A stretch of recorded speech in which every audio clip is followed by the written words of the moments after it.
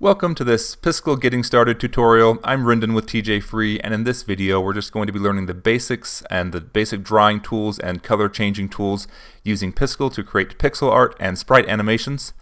If you don't already have Piskel installed, you can download it for Windows, Linux, and Mac and run it offline. You can also run it at piskelapp.com just in your web browser, and check out my other videos where I show how to do that. When you first open Piskel, it looks like this. We have a blank screen. We can use our scroll wheel on our mouse in and out to see our drawing extents.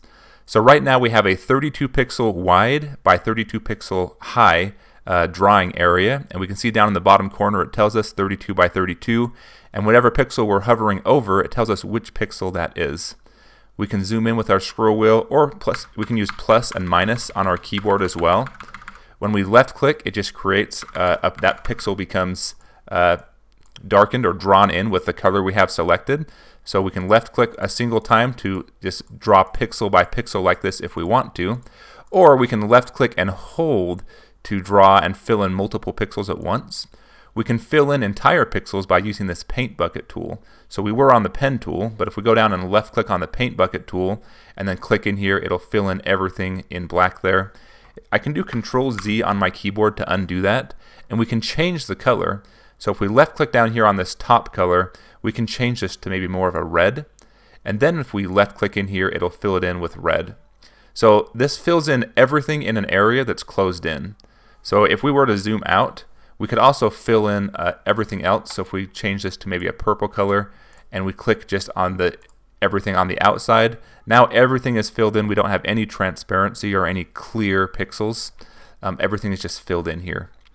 If you want to get this erased and get to a new thing, you can either come over here to the top right hand corner and just create a whole new project, or you can create a new frame. And this is what we'll do in the next tutorial, creating an animation. But you can have a new blank frame, and then you can just come over here and click this trash can icon to erase your first frame. We have a nice clear frame now. I want to show you some other tools. So with this pen tool, I'll get back to this black color, and I'm going to create something and just start drawing by left clicking and holding. We can erase by either right clicking right now to erase certain pixels, or we can go to the eraser tool. When we left click this, and then we can just left click, and whatever we left click on will become erased. The reason that the erase was working in the pen tool when we right click is because there's actually two colors. It's drawing in transparent pixels. So suppose we wanted to work in red and black. We'd keep the black as our primary color, and our secondary color, we can left click on this and change our secondary color to a red. Now when we left click our mouse, it'll do black pixels. When we right click our mouse, it'll do red pixels. It's a good idea to keep this set though to transparent for our secondary color. It makes it really easy to just start drawing, and if you mess up, you can hurry and just right click to erase without having to jump into the eraser tool. I'm going to hit Control Z to undo a few of these. Something else that's nice, oh, too far. We have these different ways we can draw. We can draw a rectangle. So if we want to left click and hold, we can just draw a specific rectangle. If we want to draw something that we utilize rectangles for. We can also do a circle within the constraints of these pixels. It won't be a perfect circle, but we can sort of draw a circle out as well. I can do Control Z to get rid of those.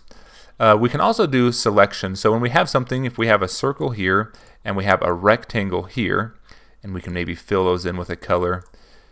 So we fill in each of these and we have some nice things drawn. If we want to move these to a different location, we might use our selection tool. So the hand tool moves everything that's drawn. When we're in the move tool and we left click, it'll just move everything that's drawn in here. But when we can select certain things, so we can select just this right here, and then we can hover over this selection and look and see. It says if we hold down the Shift key, it'll move only the content within that selected area. So if we hold down the Shift key right now and move this, it'll move that all those pixels that are drawn. We hit the Enter key, and that's how we can move something. We'll do that again. I want to show you if we select this and we just click and move, it only moves our selection area. So now only the selection area is moving and not what's behind the selection area. But if we want to move what's behind the selection area, it tells us we hold down our Shift key. So hold down the Shift key while moving this, and it'll move everything in there. But then to set that move, we have to hit the Enter key or the Return key on our keyboard. So we'll play with this a little bit more, but that's just one way we can do that. Also, sometimes you might have a situation like this where we have something that's maybe really close to another object. We can use this lasso selection. The lasso selection lets us just sort of freehand draw a select of selected pixels, and we select all these pixels, and we can make sure we don't accidentally grab a different object. And then we can hold down the Shift key again and move that to where we want. Hit the Enter key to confirm that movement. If we have different things drawn, if we have some different red pixels over here, for example, and we have some red things drawn here, and we decide we want to change all of the red pixels in our drawing, we can use this paint all pixels of the same color. It's like a fill bucket, but unlike using the fill bucket, maybe let's choose a nice yellow color here. We'd have to go through each time and change all of these colors. We can change them all at once this way. So we can just select this option and then go to the color that we want these to be, and then just click once on that color pixel and it'll change all the pixels drawn. There's also options for holding Control and Shift when we get into multiple layers and multiple frames. We can change the colors of all those pixels across all the frames as well, which is really nice. Oh, the Stroke tool is really good as well. The Stroke tool will draw a straight line, as straight as possible, again within the constraints of the resolution we're working in. And that'll be whatever color we're using. We can just left click and hold. And if we want to draw a thicker line, we can change the thickness of our pen size right here. So right now it's just 1 pixel. This is going to be 4 total pixels, so 2 by 2. And now our line will be thicker when we draw this. We can even draw a thicker one. We can go up to 4 by 4. So this is a very thick, large line. It'll also work when we're drawing our rectangle or when we're just drawing with the pen. If I change to a different color, our pen is now 4 pixels thick, 4 pixels wide, and 4 pixels high. What other tools do we have? So this shape selection will select everything. We did the rectangle selection and the lasso selection, but the shape will select everything that's of the same, all the pixels of the same color. So in this case, it selected all of these yellow pixels. Then we could hold the Shift key and just move these around if we wanted to.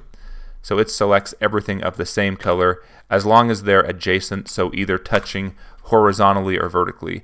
It doesn't work, so it won't get these ones here that are touching at a corner. It only gets the ones that are touching on a horizontal or vertical surface. Does that make sense?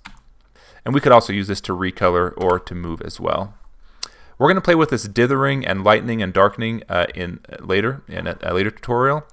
I do want to show you we can change our color very quickly with this color picker tool. We can just hover over and click, and then our selected color will change to whatever color we clicked on.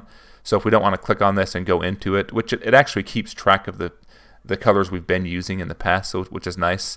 And we can see our color palette is over here, and we can also click on them over here to change to that color very quickly. So there's different ways to change into the colors. Yeah, I'm going to stop this video here. Go ahead and play with these. In the next video, we'll learn about adding new frames and creating a basic frame-by-frame animation. And we'll also touch more on some of the different tools we have over here to the right-hand side. But go ahead and play with Piskel. Hopefully you have found this video informative. Go ahead and leave your questions and comments below if you have any. And I look forward to seeing you in the next video.